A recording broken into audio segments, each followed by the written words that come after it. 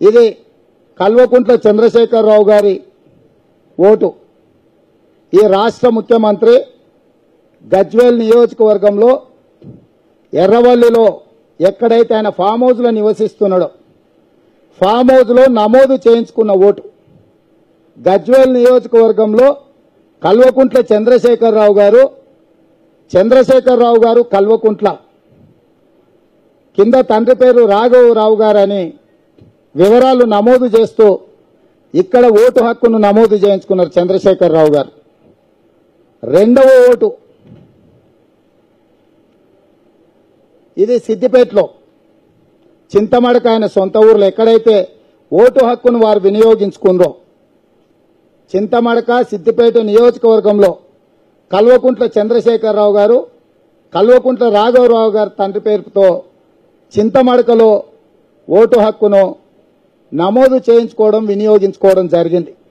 అంటే ఈ రాష్ట్ర ముఖ్యమంత్రి గారు 2 నియోజకవర్గాలలో 2 ప్రాంతాలలో పేర్లు మార్చి ఒక దగ్గర కల్వకుంట్ల చంద్రశేఖరరావు గారు తండ్రి పేరు కల్వకుంట్ల రాఘవరావు గారి పేరు మీద చింతమడక సిద్దిపేట నియోజకవర్గంలో ఓటు నమోదు చేయించుకున్నారు.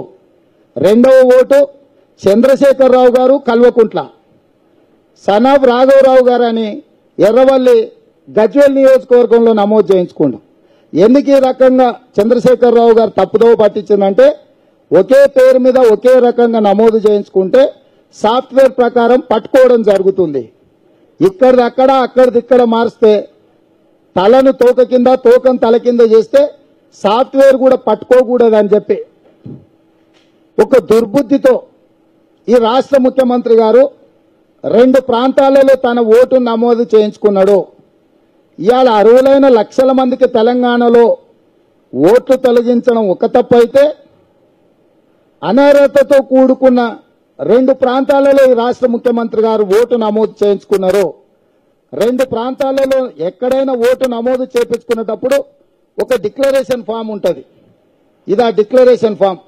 ఎక్కడ నాకు ఇంకో దగ్గర ఓటు లేదు, ఓటు ఎక్కడా లేదు, ఇక్కడే ఉన్నదని చెప్పి డిక్లరేషన్ ఫామ్ ద్వారా నమోదు చేయించుకోవాలి. ఇది ఫామ్ 6 నిబంధన. ఫామ్ 6లో నువ్వు ఓటు నమోదు చేయించుకోవాలనుకుంటే డిక్లరేషన్ ఇవ్వాలి. నాకు ఇంకెక్కడా లేదు, ఇక్కడే నమోదు చేయించుకుంటున్నాను. ఇది ఫామ్ 6.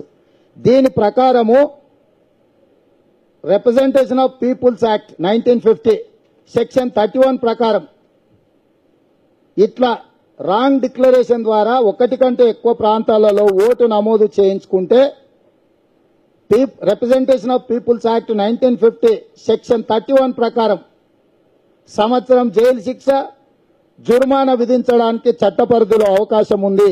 ఇది ఆ సెక్షన్. ఎన్నికల నిర్వహణ కోసం పెట్టుకున్న నియమ నిబంధనలలో ఈ సెక్షన్.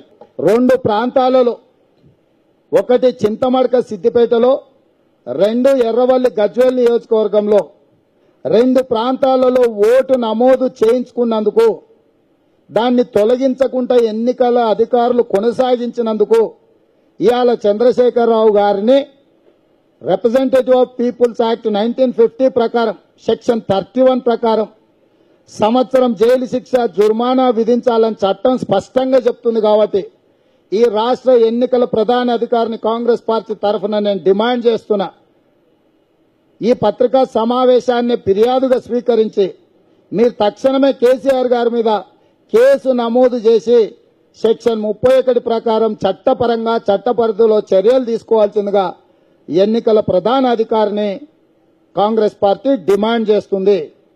ఇవాళ కేటీఆర్ గారి అభినందనలకు అధికారులను అభినందించడానికి కారణం వాళ్ళ వ్యతిరేకుల ఓట్లు తొలగించడం, వాళ్ళ తండ్రికి 2 ప్రాంతాలలో ఓట్లు నమోదు చేసినందుకని మేము భావిస్తున్నాము. కాబట్టి తక్షణమే అధికారులు దీని మీద స్పందించి చంద్రశేఖరరావు గారు 2 ప్రాంతాలలో తప్పుడు ధృవీకరణ పత్రాలు ఇవ్వడం ద్వారా ఓటు నమోదు చేసుకున్నందుకు చట్టపరంగా ఎంబడే చర్యలు తీసుకోవాల్సిందిగా ఎన్నికల ప్రధాన అధికారిని డిమాండ్ చేస్తున్నాం. ఈ వివరాలు పెట్టి కేంద్ర ఎన్నికల ప్రధానాధికారి కూడా కాంగ్రెస్ పార్టీ అధికారికంగా ఫిర్యాదు చేయబోతున్నది.